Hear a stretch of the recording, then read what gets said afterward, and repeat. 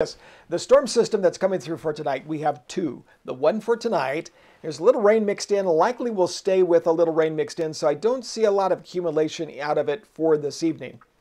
Tomorrow morning's a little better chance. Then I think it's going to be light accumulations if we happen to see that as the temperatures drop off overnight and change totally to snow about 2 or 3 o'clock tomorrow morning.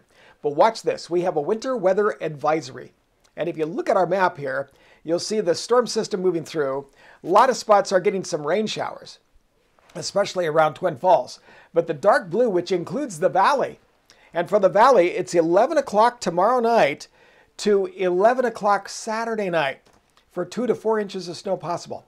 See, enough snow that it's going to be a nuisance. And, well, some will love it, but I say nuisance for driving and different things like that. So that's the changes that will come about late Friday night and into Saturday. We talked about that storm being a bigger storm coming in.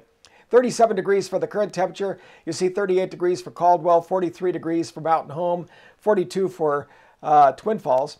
And tomorrow with some of the snow, you'll see some of the winds too, anywhere from about 10 to 15 miles an hour. I think our peak gusts are going to be about as much as 16 or 17 miles an hour. Always you'll have a little wind with some snow that's starting to come in. Mountain locations could get as much as 6 to 10 inches of snow. In fact, I'll be back with the ski report, talk about the mountains, full forecast coming up.